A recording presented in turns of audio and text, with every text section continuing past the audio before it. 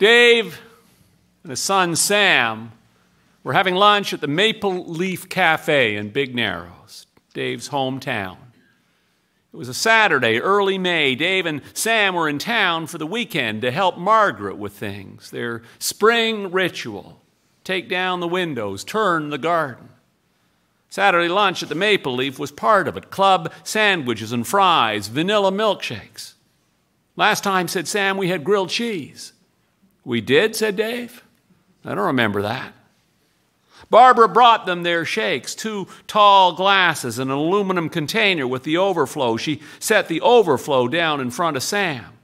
A real shake, said Dave to Sam, made with real ice cream. Sam rolled his eyes and bent his straw down. It's good, he said. And then he said, tell me another story about him.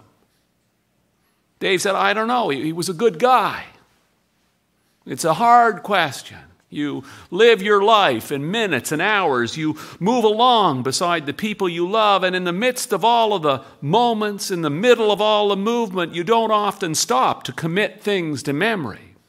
You never imagine there's anything about anything that's going to be of any historical importance, that someone's going to come along one day and quiz you about things. But he was my grandfather, said Sam, and I don't know anything about him. I know, said Dave, I know. He put his sandwich down. He liked to play the bass, he said. His friends would come over to the house on Sunday nights and they'd play music. I know that stuff, said Sam. He was slow. He wasn't slow, said Dave. He'd fall behind the beat.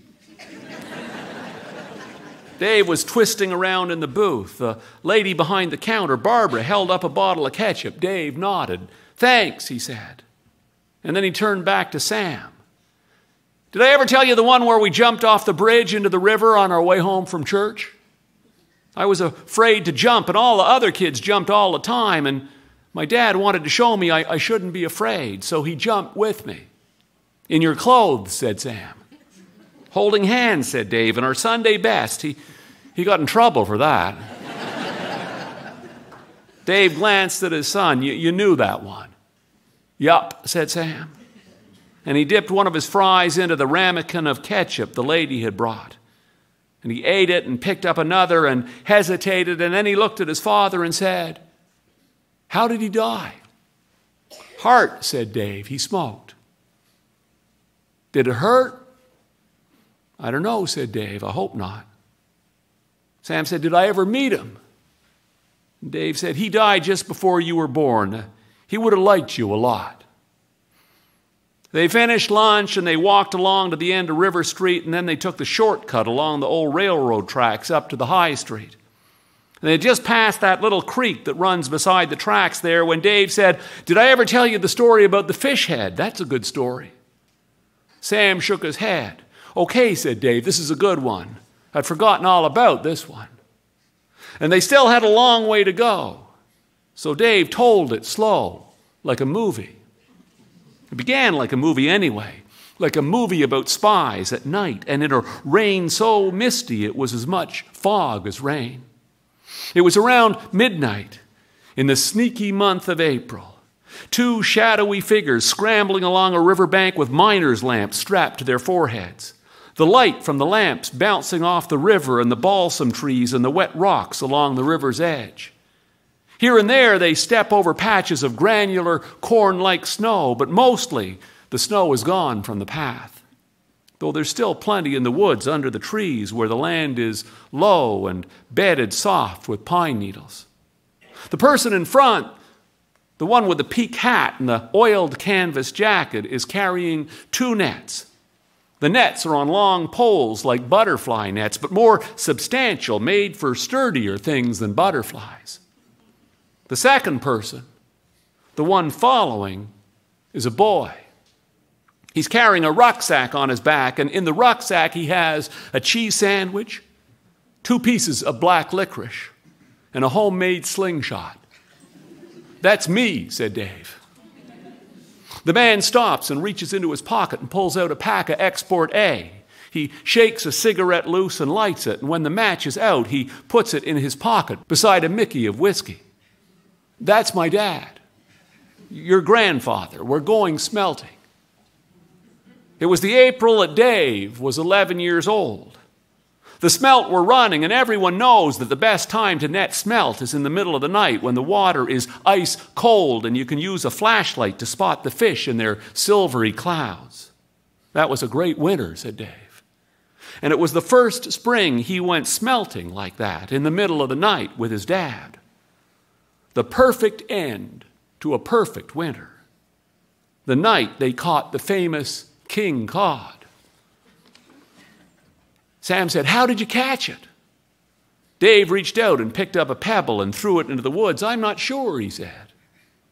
Sam picked up a pebble and threw it too. Dave said, "We were never able to explain how we got it. It really didn't make any sense at all."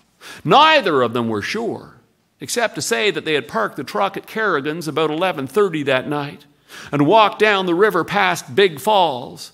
And they'd stopped and talked to Mr. McCauley, who was fishing at the bend near where the logging road crossed. And they'd gone maybe a quarter of a mile further to where the river narrows by the big rocks, and they'd netted up a good feed of smelt, and just before they left, Charlie somehow ended up with that big Greenland cod in his net. You see them from time to time in the lake, but no one had heard about one in the river before, but that's where they got it. It wasn't until the next morning that we saw the skull was deformed, said Dave. He and Charlie were in the shed cleaning the smelt when they spotted it. The dog watching them hopefully from the corner, fish guts all over the table. Charlie ran his knife over the bump on the fish's head. He said, "Looks like a crown. See, that's why they call him a king cod. Happens from time to time." Dave said, "What are you going to do with it?" Charlie said, "We're going to eat it." Dave meant the head. Charlie said, "Well, we'll give the head to the dog."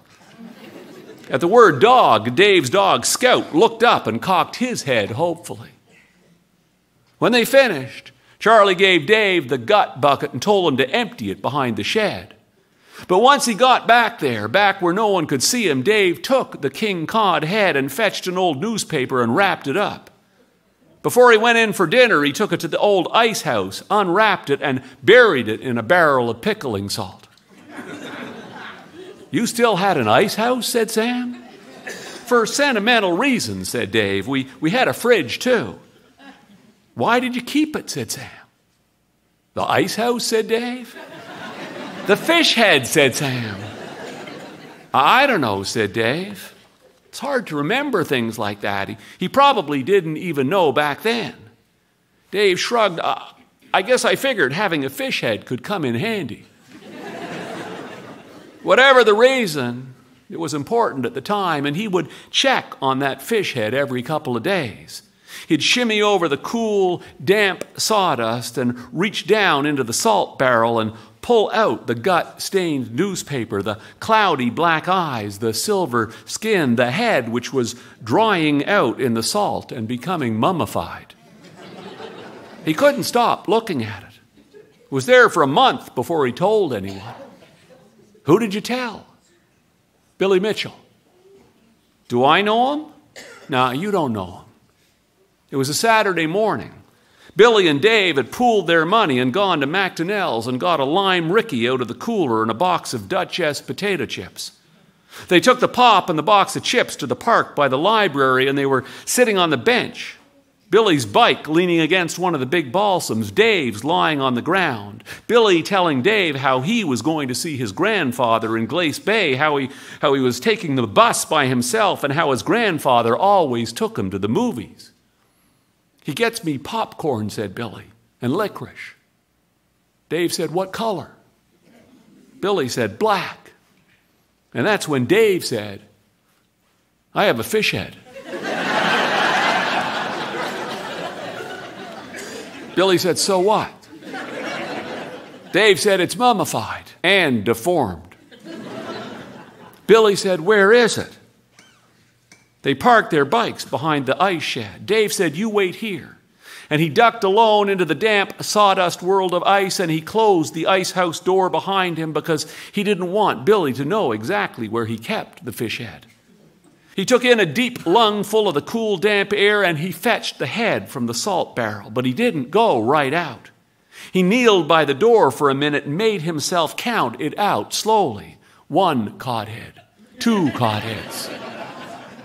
He wanted Billy to think getting the head was more complicated than it was. There were wet stains on both his knees when he came out and little flecks of sawdust. They set the head on the ice sled, which was lying in the tall grass behind the shed. Sam said, "Why didn't you want Billy to know where it was?" Dave said, "Because I didn't want him to be able to come and get it." It was Billy's idea to boil the meat off. Billy said if we boiled the meat off it, we could see the skull. So they went into the house together. Billy talked to Dave's mother while Dave scooped a handful of wooden matches from over the stove. They got an old apple juice can and they rode out to the quarry. On the way, they gathered twigs and branches and a handful of birch bark so they could build a fire. But when they got to the quarry, Dave decided he didn't want to boil the meat off. "I liked the way it looked," said Dave, "and the way it smelled." The fish head had started to get leathery and turn a golden color. They built the fire anyway, and they poked at it with sticks for a while, and then they threw all the wood on it to see if they could get the flames as high as their waists. "Did you?" said Sam. "I don't remember," said Dave. Whatever happened, they let it burn down, and when it did, they melted stuff in it. An old sneaker, a plastic gun, some webbing from a lawn chair. "You'd never let me do that," said Sam. And then their work was done. And they let the fire burn down, and they peed on it to make sure. "You peed on it?" "Yeah," said Dave. "Haven't you ever peed on a fire?" Sam said, "We don't even have a quarry."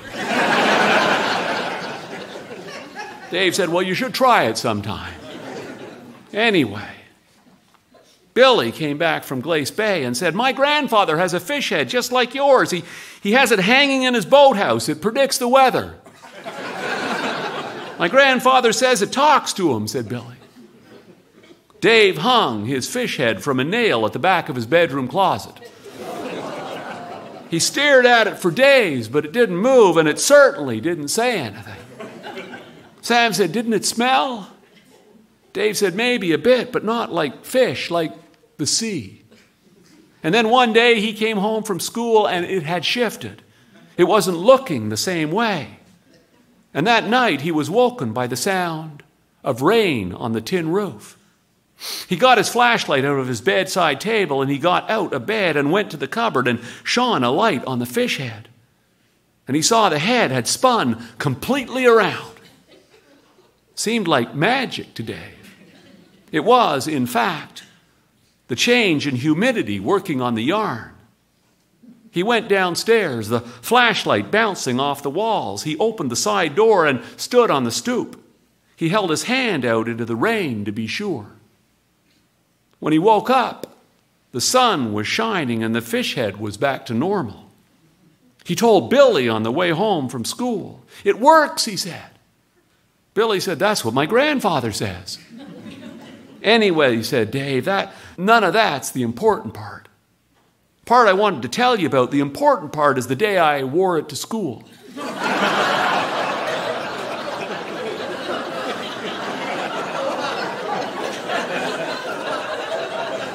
But wait a minute, said Sam. "Did it ever work again with the rain?" Dave said over and over, if it was going to rain, it would shift, always like 12 hours before. "All the time," said Sam. "All the time," said Dave. "What about snow?" "No, just rain." Sam said, "I can't believe you never told me about this before." Dave said, "I'd forgotten all about it." Sam said, "How could you forget about this? This is amazing." And he shook his head. And then he said, okay, tell me about wearing it to school." And Dave said, you're full of questions. Ask me questions. And Sam said, "Okay, how do you wear a fish head?" "On your belt," said Dave. "On your belt?" said Sam. "Well," said Dave, "on your belt loop." Next question. "Why would you do that?" That's a good question, said Dave. I'm not sure. That was a long time ago. You have to remember, I was 9 years old. You were 11, said Sam. You said you were 11. Yeah, but those were like different times. 11 then was like 9 today. He tied the fish head to his belt loop in the morning before school. Like right in front, said Sam. More to the side, said Dave. Front, side. You are so weird, said Sam. Thank you, said Dave. Shall I keep going? Yes, said Sam, tell me. So the fish head was tied to my belt loop with a piece of the yarn. Dave was in Miss Nicholson's class that year. And his desk was near the door, and that morning he sat at his desk with the fish head tied to his belt, just praying Miss Nicholson would ask him a question, any question, so he could stand up and answer. And eventually she did, of course. What happened, said Sam. Well, when she noticed the fish head, she sent me to the office, and the principal phoned my dad, said Dave. Your grandfather. I know, said Sam. Just what happened? It took Charlie 20 minutes to get there to the school. When he arrived, he walked into the principal's office. He said, hello, Ned, what seems to be the problem here? Dave was sitting on the chair in the corner of the office where you sat when you're in trouble. And when his father walked in, the first thing he saw was that Charlie had a fish head tied to his belt loop.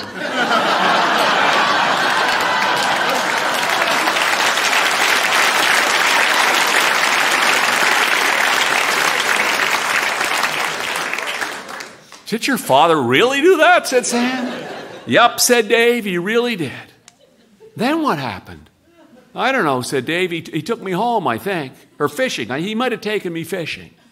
You don't remember? I do remember that he put his hand on my shoulder as we walked out of the principal's office. That made me feel good. Dave and Sam were coming up on the corner of the last big hill, almost home.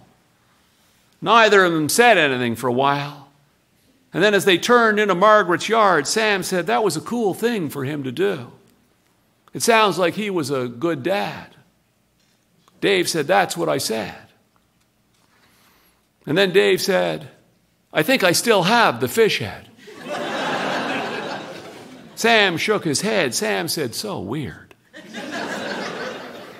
They found the fish head before they went to bed, in a box at the back of Dave's old cupboard with a bunch of stuff like that, a little cast iron cannon, a set of hockey cards, some marbles. It was leathery and golden, as if it had been smoked. A piece of green yarn still tied through the top. Sam was sitting on the bed holding it. He said, it doesn't smell. Thought it would smell. They were both sleeping in Dave's old bedroom. And Sam was already in his pajamas. Dave was getting ready. Sam said, can I have it? He was sitting on the bed nearest the window, turning the fish head around in his hands. Dave said, I always kind of liked that it was here. If I give it to you, would you leave it here or take it home? Sam said, I'd take it home. Dave said, what would you do with it? Sam said, I'd wear it to school on my belt. Like you. Dave said, why? Sam said, because. And when I have a kid, I'd give it to him and tell him the story, and he'll wear it to school. And then it'll be a family tradition. I think Grandpa would like that. Dave laughed. Yes, he said, I think he would like that very much. And then he turned and stared out the bedroom window, his breath fogging the glass. With the trees still not in bud, he could see right over the house where his uncle used to live and all the way down to the roofs of the storefronts on Railroad Street. Far away, the steeple of the United Church at one end and the tallest building in town, the clock tower on the town hall at the other. All these little moments, he thought. Who knows which ones are going to count and which ones will be forgotten? It's never the things you think. It isn't the fishing trip or even the fish. It's the fish head.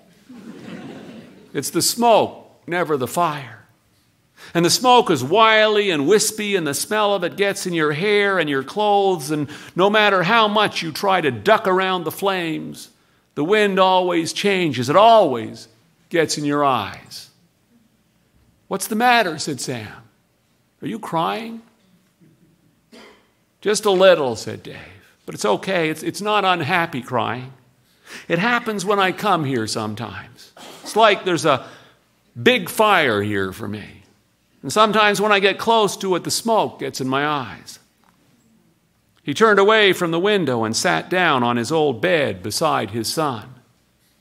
Tomorrow, he said, we'll help Grandma with the garden, and then before supper, we'll go out to the graveyard and I'll show you your grandfather's grave.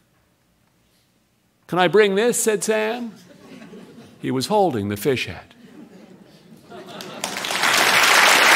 Thank you.